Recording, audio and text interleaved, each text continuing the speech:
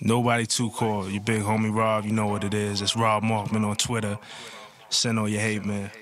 You know how we do it. Seen you come out of Pittsburgh. Chevy Woods always by your side. But you building the team now. Absolutely. The team just consists of what has motivated me to get to this point and what I see taking me into the future. Not me personally, but just, I feel like my spirit is worldwide and we all share the same spirit. It's a cohesive thing, but the focus is still, getting my thing out there and to have people understand, like, this is what we're bringing, this is the world that we're creating, and it doesn't exist without all of us, You said a lot. I'm going to translate just for the people. That phone been ringing. They want to know who could get up with Taylor Gang, right? I mean, I imagine these labels is really throwing some things at you right now for your business mind as well as your artistry. I don't know how to say it. We don't have shit. You know what I'm saying? When we start out, we don't have shit. So we really make do with what we have. And in turn, that turns into like $1 million corporations. But what labels don't have is that mind frame and that spark that makes that $1 million. You know what I'm saying? They know how to manifest that and make more millions off of that, but they don't have that spark. Recently, you wrote a letter to your fans, and it was about 4 or 5 paragraphs, and about 2 sentences said, "Rolling papers, maybe I would have done it different." Honestly, that was just me being real with myself and real with my fans. Rolling papers was like a learning experience, just like everything else was. And me getting with a label and trying new things, like I say, I'm not a stubborn person. So I'll work with different people. I'll write different records that people may say that they like. You know what I'm saying? So you got to try different things. You got to do different things. But when you talk about longevity, you can't base that on 1 year or 6 months or 8 months or anything like that. So really, I was just speaking to anybody who's riding with me for the long run and who's looking for the next thing for me to do. I mean, I think Cushion Orange Juice obviously is the one that broke you. Like, you know what I'm saying, to the consciousness, so people expect that from you. So it feels like almost homage to that, but next level, like the beat by Space Ghost Perk, like takes it next level. The way he's sledging, changing the sound a little bit, taking next level, production-wise, and then you take it. No, I'm glad you fuck with it. And that's what it's all about, is taking it to the next level, elaborating on what we've done. Because a lot of people have, they've elaborated on what we've done.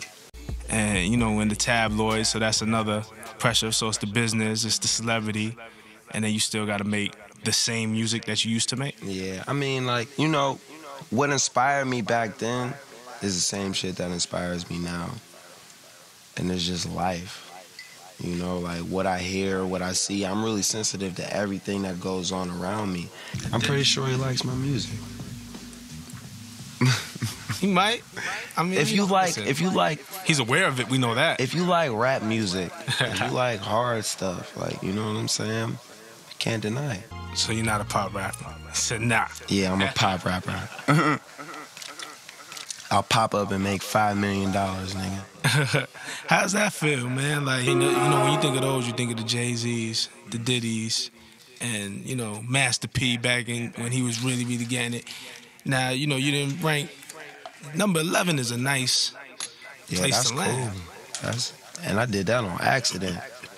Dripped and just fell at you. Nah, for real. I didn't even do that on purpose, bro. Like, I'm not even stunting. So imagine when I start trying. I know people in Pittsburgh might be like, well, he's not from the burg. And then, young rappers might be like, well, he's a veteran, Sean a young guy. And, you know what I'm saying? Like, everybody kind of seems to have an opinion on. We all grew up on motherfucking 3-6 in Pittsburgh. And anybody who don't understand it or don't see it, it's just because they aren't meant to.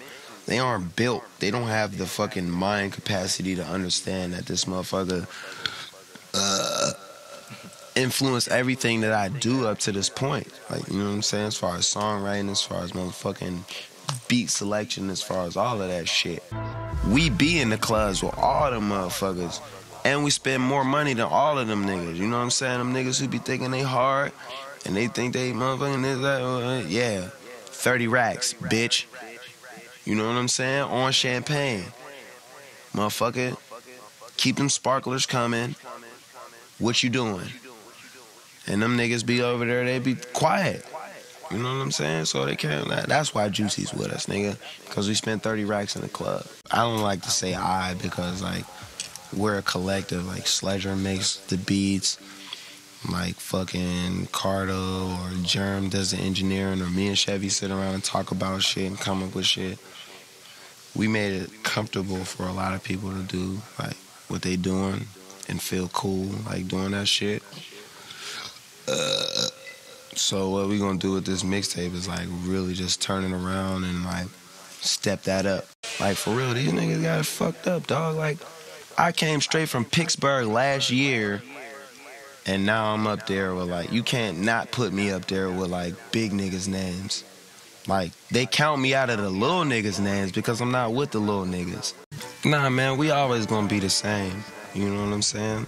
They always gonna look at us the same, and they always gonna look at us like we ain't supposed to be there. Well, I mean, why'd you do that? Is it like, how does that fall in line with your whole ideology of being a Taylor? You know, Taylors do what they want to do. That's the ideology about it. And just, like, for me personally, it's like I prided myself on, like, doing things that were different and kind of, like, unacceptable and weird. You know what I'm saying? So when I start seeing things become the norm, I kind of stray away from that. We getting ratchet, right? Let's get ratchet. How do you resolve that? There is no resolution. These people, they resolve it within themselves because they're not really mad at me. They want what I got. It's raw Markman. You already know what it is, you know. Me and Cap go back. You know what I mean? Taylor Alderdice is just getting started. ONIFC is next. The Gang album, Chevy Woods Gangland. Juicy J got like 4 mixtapes that he just ready to drop on you. Keep moving and moving.